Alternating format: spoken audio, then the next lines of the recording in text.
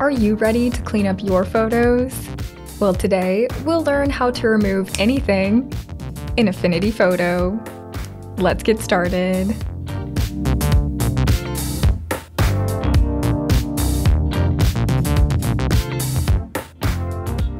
If you'd like to follow along with me, you can download this image from the link in the video description. In this video, I'll show you 3 different techniques for removing distractions from your photos. We'll start off with removing simple distractions, and then move on to trickier areas so that you'll know how to solve common problems that you might run into. Let's start off easy by using the Inpainting tool. I'm going to add a new pixel layer so that we can draw on top of that. Then I'll select the Inpainting brush, which you can find over here. Just click on the little gray triangle. And then you can go down and select the Inpainting brush tool. To use this tool properly, I'm going to come up to the context toolbar and change this option from current layer to current layer and below. This way, Affinity will use the information from the main layer to fill in where we paint. So let's start by inpainting the letters on the shirt. I'm just going to zoom in a little bit, and then I'm going to paint one letter at a time to remove these letters. You can see that that did a pretty nice job, but we have a couple of wrinkles that I don't like. If this happens, feel free to paint over an area more than one time to get the look that you want. The reason why I'm painting one letter at a time is to slowly remove each letter. If you paint too large of an area, it will bring in information from the surrounding area, like the pants or the arm, and it won't fill in the area properly. So just take your time and paint each individual letter. Now that I've finished with that painting, I can see that this area and this edge by the leg doesn't look very good. Let's use the clone brush to fix this. I'll grab the clone brush tool, and just like with the inpainting brush, I'll come up to the top and change it to current layer and below. To use the clone brush, I'm going to hold down Alt or Option, and when these crosshairs come up, I can click on an area to sample it. Then all I need to do is paint, and you can see that we're repeating this area down here and placing it up there.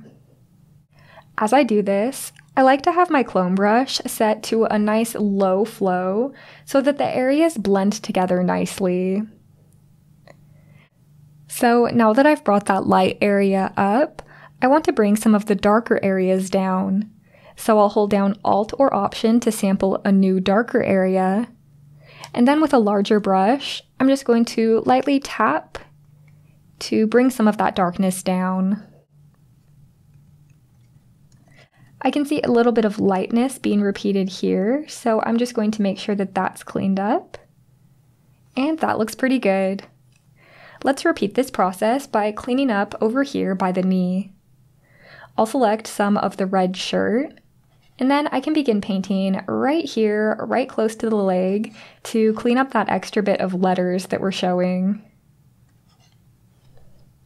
And I'll do this up here as well.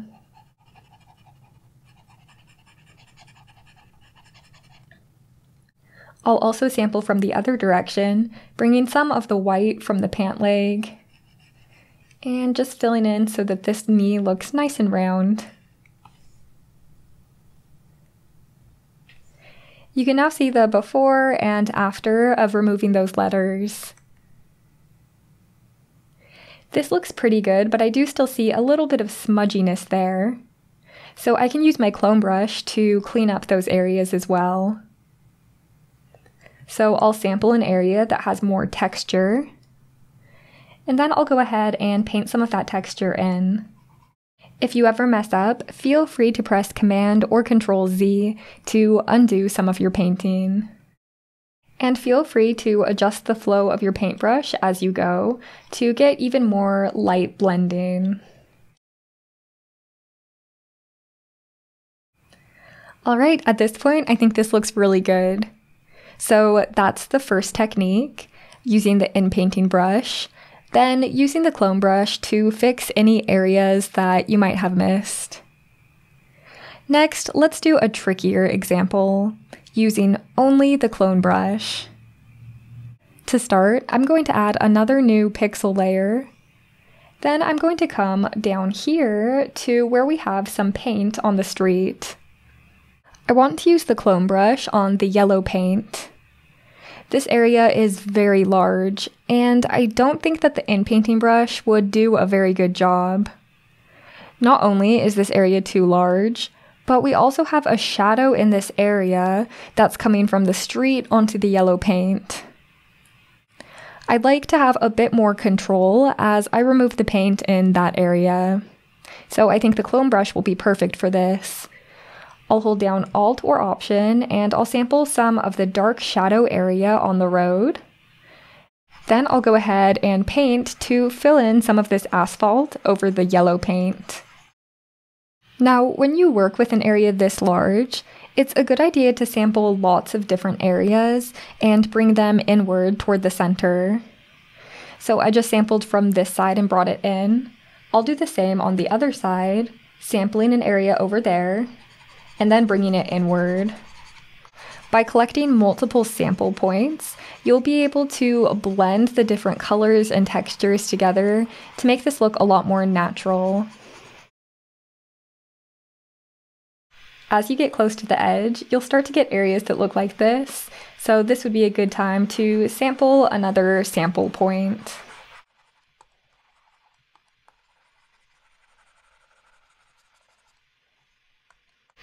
For this light area that's not in the shadow, I'll go ahead and sample a light area of the asphalt and paint that over.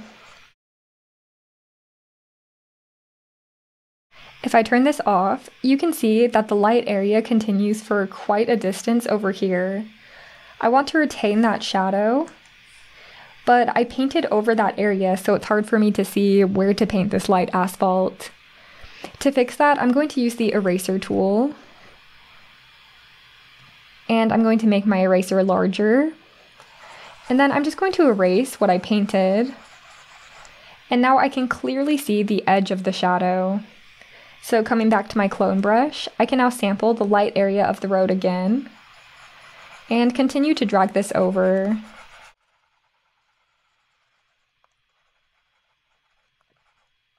Alright, now that that looks good, I'll go ahead and bring the dark area of the road back in.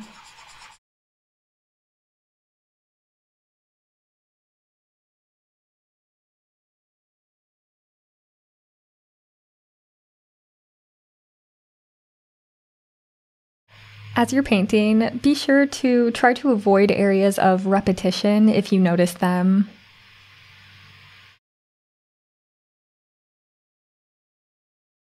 This is looking really good. Here's the before and the after of removing that yellow paint.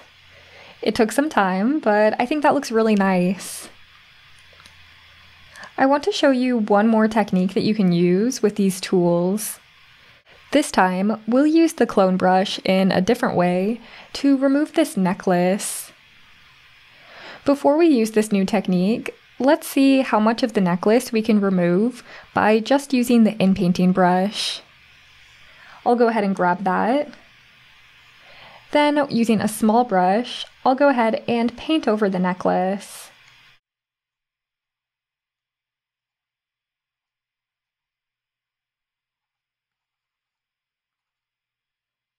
This did a pretty good job, but these edges don't look perfect. We have a bit of bump going on right here, and then this corner looks a bit too sharp.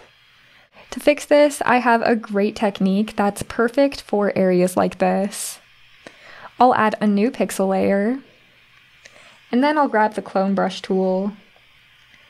Using the clone brush, I'm going to sample a bit of the collar that we have right here, and then I'm going to go ahead and paint that anywhere. Now I'm going to use the Move tool to move this layer that we just painted on. I'll rotate it, and then place it over the area that we want to fix.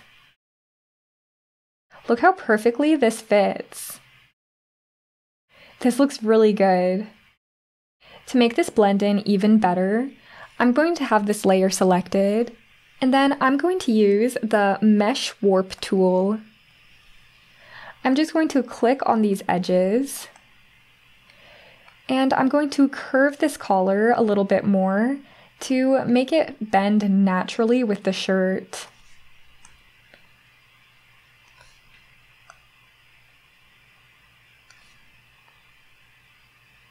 All right, I think that looks pretty good.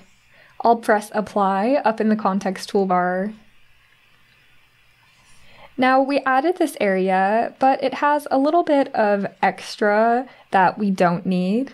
So I'm going to grab the eraser tool, and I'm just going to erase what we don't need that we had sampled from originally. Here's the before and after of fixing up that neckline. I think I erased a little bit too much right there, so I'm going to press Command or Control Z. Then I'll be a little more careful as I erase this time. Here's the before and after, and I think that looks a lot better. After all of that work, you can see what we've done. Here's the before, and here's the after. Using these three techniques can really help you as you clean up your photos. If you want to learn more great techniques for photo editing, check out my free course in the video description. In the course, I'll show you 10 simple steps to make any photo amazing. Thanks for watching, and I'll see you in the next Affinity Revolution tutorial.